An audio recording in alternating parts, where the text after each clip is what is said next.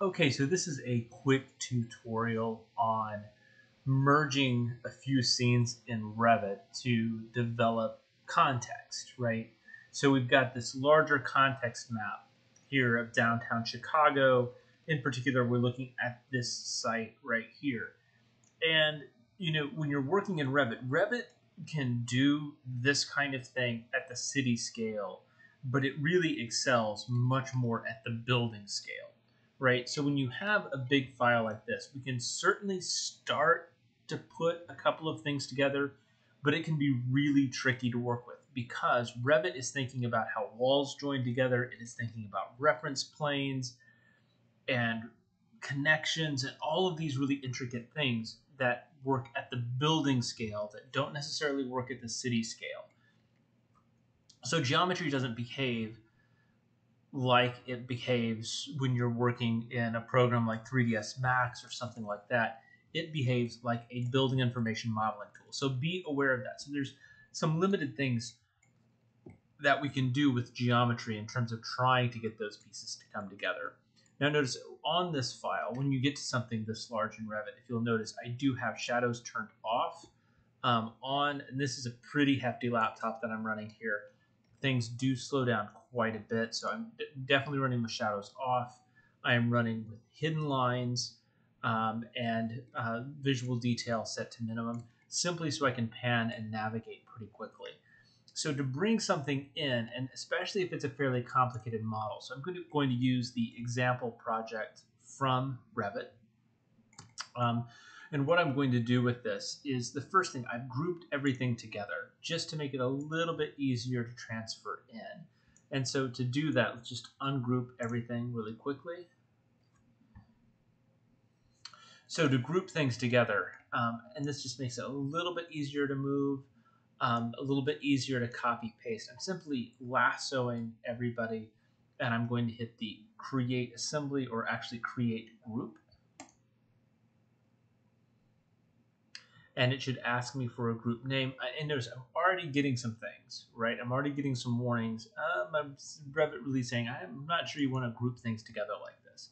And that should be your sign that we're pushing Revit in a direction it doesn't like to go, right? But we can still get some basic work done here. So I'm going to say yes, group 2, totally fine with the generic name. So now these are two different Revit files. This and this, those are two completely different Revit files. When I'm ready to start merging some elements together, there are some complicated ways to do that, and there are some easy ways to do that. Let's focus on the easy way to sort of permanently put two Revit files together. That is going to be simply to select everything in my scene, and I'm going to use the copy paste method. So this is simply copying to clipboard. Okay, it's not copy here. This is moving things around your current scene. This allows me to move something out of a Revit scene and into a new Revit scene. So I'm going to go copy clipboard. Then I'm going to go to my 3D file, and from here I'm going to go paste from clipboard. These are my duplicates, and again, remember that we're talking about BIM here, so it really isn't happy with the fact that I've got some duplicate objects or some duplicate names of materials, things like that. So I'm sort of continuing to further break Revit a bit, which is kind of scary. But this is, in general, this is still going to work. And so from here, I can place my object. And again, best to do something like this sort of in a 3D view.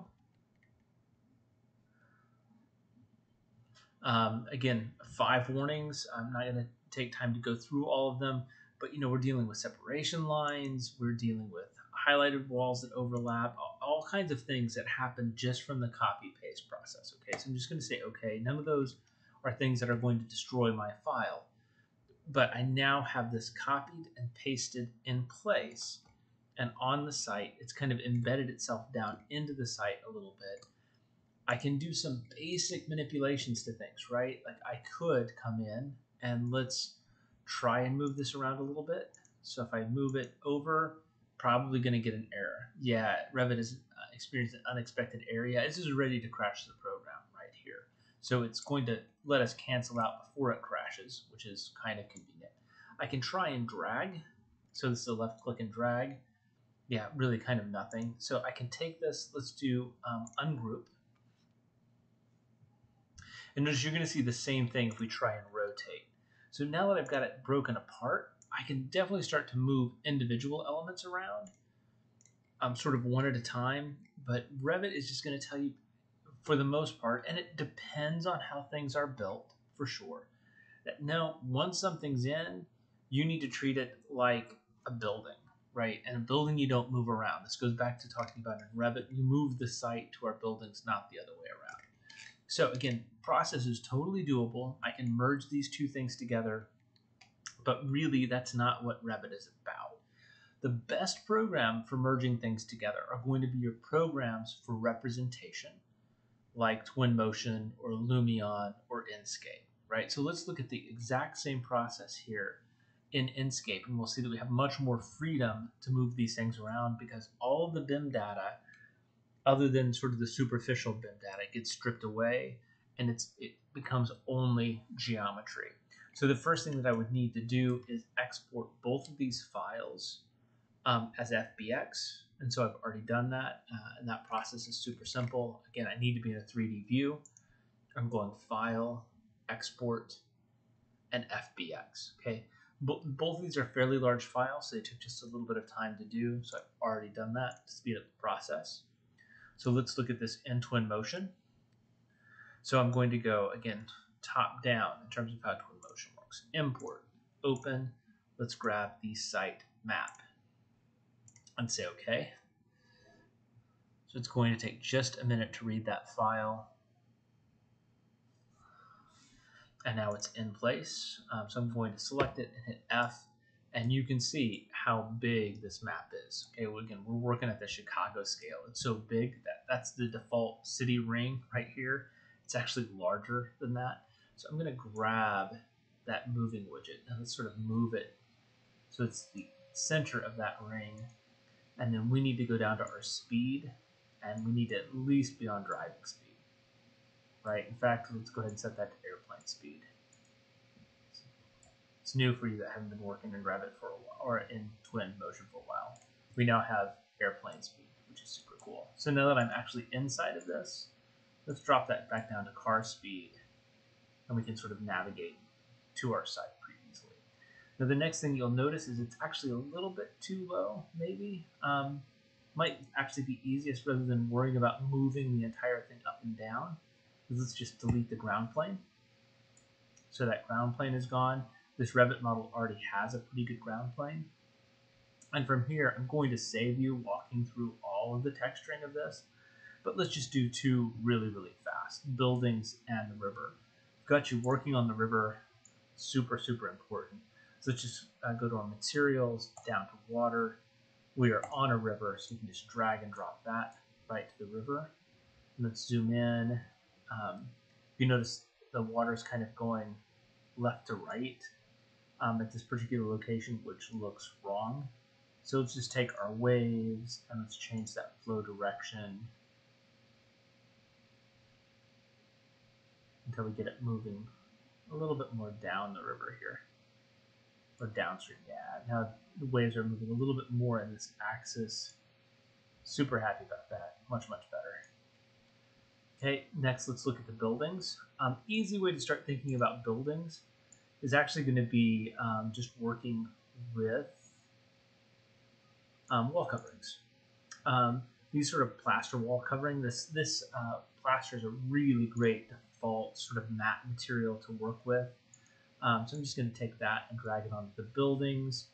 And then let's change that color just a little bit. I just kind of want to warm it up just a pinch. Just something a little bit more like that. And that makes sort of for this really nice sort of background building. And, you know, I would just continue to work through that. Okay, to start building up that context. Next, I want to bring in that other FBX file. So that example project, this little building right here, again, I can manipulate it in a much easier way in a program like Twinmotion by coming back to my import, open, example project, open, and okie dokie. always set, the default is going to be use scene materials. When I'm bringing things in from Revit, I want to check that down to keep both.